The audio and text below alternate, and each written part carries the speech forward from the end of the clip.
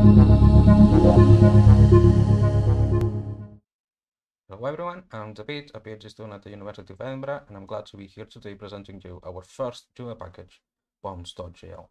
But what is BOMBs? What does it do? How does it work? I think these questions are better answered through an example. So let's consider this hypothetical biological system that represents the transcription and translation of a protein that can also repress its own transcription only in the presence of an external user. With this, we can formulate or find in literature a mathematical model of the sorts, and it's at this point where BOMBs comes to save the day. The first thing to know about BOMBs is that it heavily relies on dictionaries, and the user is left with a task to fill those dictionaries with information about a specific functionality of the package. This function here, info, will give you all what you need to know in these cases. But let's start with the example. First thing we need to do is to generate our model scripts to start working with. First thing we need to do is to generate this empty dictionary, calling this function, and fill it with information about our mathematical model. Here we introduce our model in the form of a string, and for the sake of simplicity, that you'll see later on why, I've just fixed some of the model parameters. But the next thing to do would be to generate our script, calling this function here, generate model. If we make any mistake in this section or any other section of the package, BOMBs has a series of checks that will point you to the most likely mistake. But if everything is fine, you call your function generate model, and you get a script something like this, containing your model function and some helping functions that help do reiterative simulations or simulate models with time-varying inputs. Now, from this point, we can start simulating our model. How do we do it with BOMBs? Well, first we generate our empty dictionary, we fill it with information about the experiment or experiments that we want to simulate, and we call the function simulates this. As simple as this. We get our results and some summary plots if we want to. BOMBs also help to generate pseudo-data in the exact same way as before, but also specifying what states of the model are observables and the type of noise that you want to introduce. In this case, we call the function gen_that, and we get our pseudo-data results. Here, BOMBs also generate a series of CSV files that are going to come quite handy later on, you'll see. But yeah, we get our pseudo-data results and some summary plots if we want. The next thing that BOMBs does for you is it helps estimating model parameters. The easiest and quickest way to do it would be through maximum likelihood estimation, which I'm not going to go through much. It's just filling the dictionary and getting your parameter best estimate, as we can see here. But what we've spent a lot of time at is to make Bayesian inference of model parameters as simple as possible through BOMBs. In this case, we can do it using stan. So first, we will need to generate our empty dictionary, fill it with the different information that it's needed. In this case, here we see why those previous CSV files can become handy, because we don't need to introduce all the experimental data and details manually. We can just point to the CSV files and BOMBs is going to extract that information for you. You can also change some of the stat settings, and the critical point here will be the definition of the priors. The BOMBs can do it in different ways. The first thing and easiest way to do it would be defining parameter bounds, in which case BOMBs is going to assume truncated normal distributions expanding only to standard deviations. You can also introduce parameter samples, in which case BOMBs is going to try to fit the best probability density function to be used as your priors, or you can introduce a series of strings specifying your prior as you would do in stan.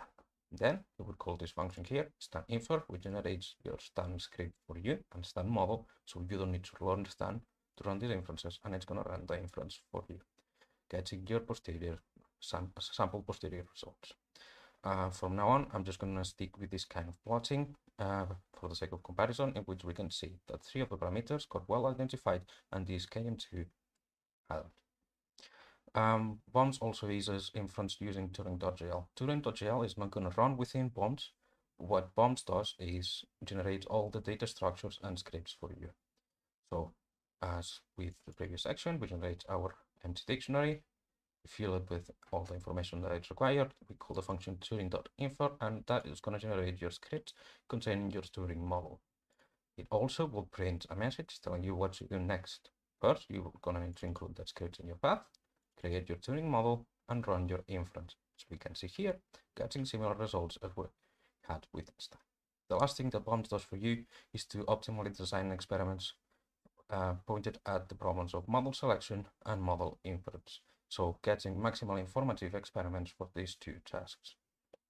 In this case, for model selection, we're going to need a competing model, For the sake of simplicity, we're going to be using the exact same model. We're just changing some of the fixed parameters, but this can be a different model structure.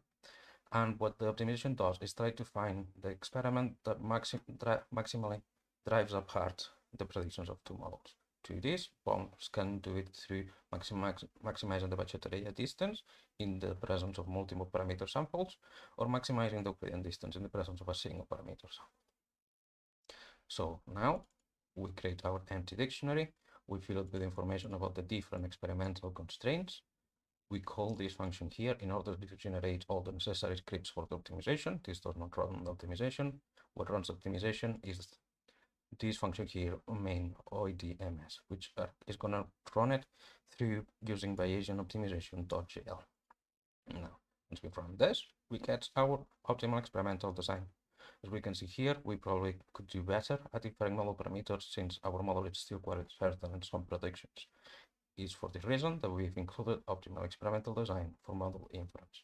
This is a sampling-based approach, so the first thing we're going to need to do is to sample our parameter prior. At this point, for the sake of comparison, let's forget about our previous inference and our previous pseudo-data. We're going to just start from scratch.